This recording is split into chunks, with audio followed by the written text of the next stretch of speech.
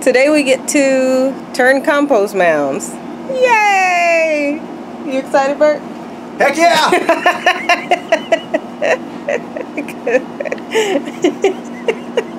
I've been waiting on this for a little while. We need to get this stuff turned. We got so much. Oh my gosh. Yeah, it's gonna take a good 2 whole hours, maybe more. It's cool. We stretched. We're ready for this. We got this. Let me fix that. Alright. Well, right now we are in the woods and we're gathering some brown for our compost pile. We have way too much green inside of our pile, and so we came into the woods. This is one of the thickets, and there are leaves all over the ground, and we've been collecting. We need some carbon in our piles. And yeah, this stuff is looking real good. It's been sitting back here for years, and it's got tons of bug poop and mycelium going all over the place. So it's breaking down nicely, and it'll add some nice nutrients to our compost pile.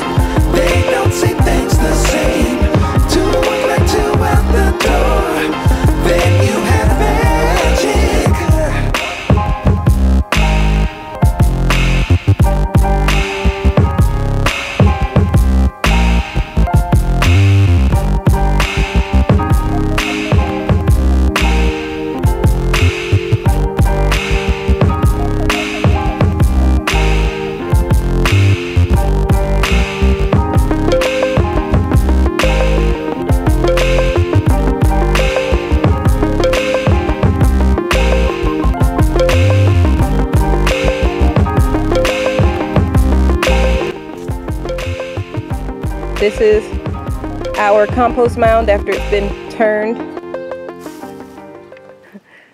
Yeah, look how big that thing is. It's going to be a hot mound. Oh yeah. And it'll help break down much faster.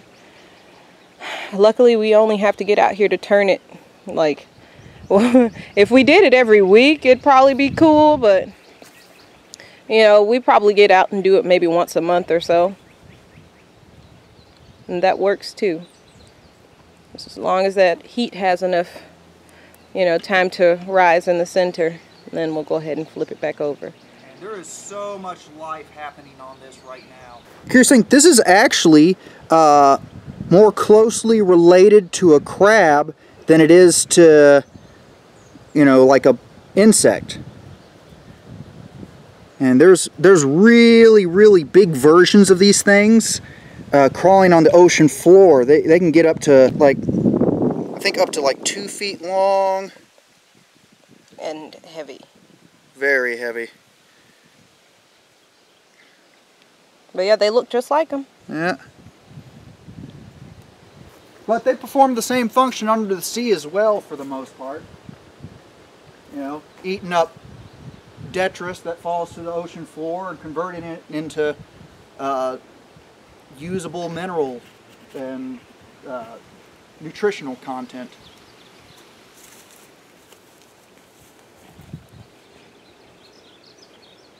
Yay! We did it! I mean, I can already feel a temperature difference. Mm-hmm.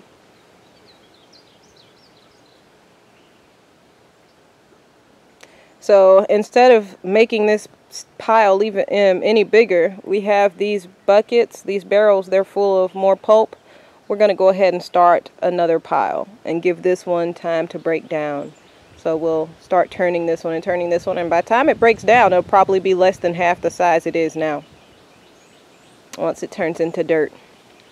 And we will give it about 6 months from now, and it'll probably be pretty well broken down. Other than the really big stuff like the pineapple caps, I don't know about those, but we'll have some good stuff in there. All right, ladies, say bye-bye, friends. Bye, friends. Bye, friends. Spoiled chickens. I've definitely never heard of them, but we have them here. If you nourish it, it will grow. Peace.